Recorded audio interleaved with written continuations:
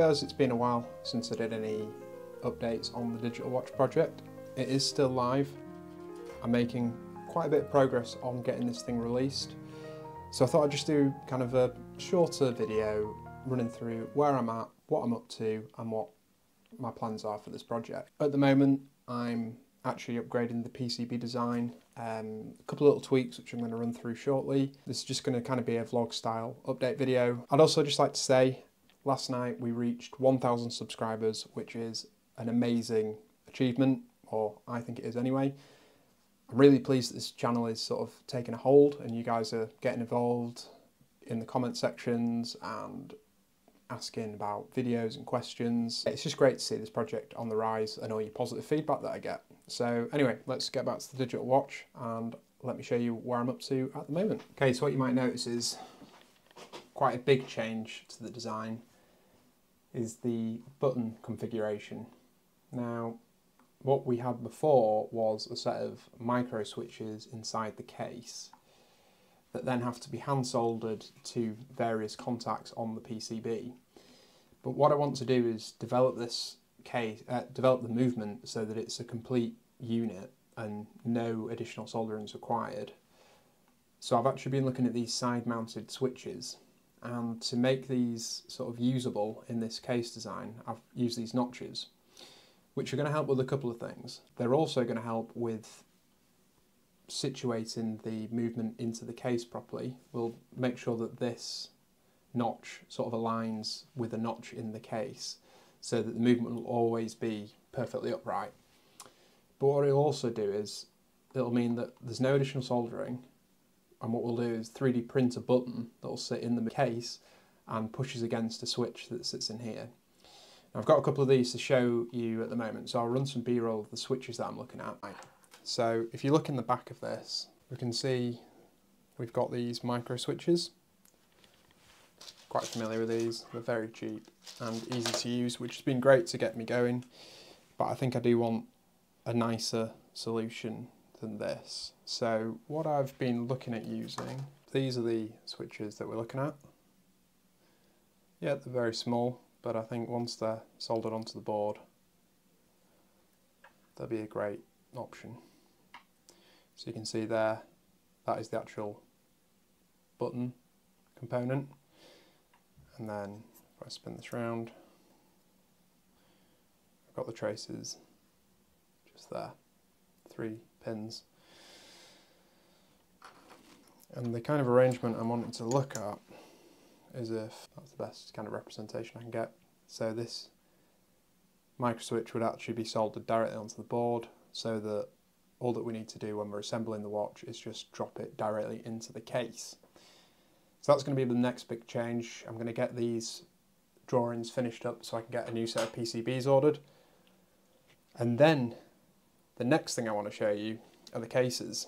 So if you've been following this YouTube channel for a little while, you'll have seen that I've recently started looking at various 3D printing services from other manufacturers such as PCB, and this is actually from, is it JLC PCB? But basically you can get very high quality resin 3D prints that you just wouldn't really be able to achieve at home unless you had quite an expensive machine. So I think one thing that I've been really trying to work out over the past couple of months, and probably since my last video, is what do I do with this project next? Because obviously I'd love to have this out for the masses, I'd love all you guys to have a go at making this, but I know not everybody has the capability to do surface mounted soldering, not everybody has the capability to do 3D printing. My goal with this at the moment is to get the boards pre-assembled and get a batch of the cases resin 3D printed, all packaged up in a DIY kit that you can build at home. You can assemble the watch and start using it from the get-go. If you like programming, you'll be able to use the programming board, plug it into your Arduino software and be able to update the code and put various different functions on it, such as a stopwatch, timer, date, maybe moon phase, kind of things like that. If you're into 3D printing, you could take the models for the 3D printed cases, print them in different colours, maybe add different buttons on them or different features, whatever you want to do, you could do that. If you like me and you like programming and 3D printing, you could do both. But what I want to do is target this at people that can't do either and they can get a functional watch, all the way up to people like me that can do both and want to do both. So that's my current goal. And I think to do this, there's a lot of work still. At the moment, I'm looking into the compliance and regulations around releasing a hardware project, which is a bit of a minefield and it's a bit of a rabbit hole that I've got into. So if there's anybody out there that knows anything about this, then I would appreciate you getting in touch. I could really do with a hand. It all seems quite scary at the moment, but I'm sure it's probably not as bad as it seems. But yeah, if you do know anything about compliance and regulations with hardware projects, then give me a heads up and I'd love to have a chat. So this video hasn't been as exciting and hasn't been as much to show you as normal. A lot of the work in this is kind of behind the scenes. It's quite boring stuff like PCB design and reading up on certain electronics regulations. So not something that would make a great YouTube video, but I hope this has given you a bit of an insight into where I'm at with it and what my plans are.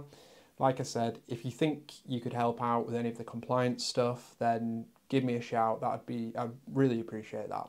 Like I said, my next steps are get these new style of switches working, get that all in a prototype stage, but in the background I'm also speaking to suppliers that would be able to produce an assembled board for me, and also I'm trying various 3D printing samples. Again, thank you to the 1,000 of you that subscribe. If you haven't yet, please hit subscribe. I want to try and get to 10,000 by the end of 2025, which I know is a big task, but I think we can do it with the current trajectory.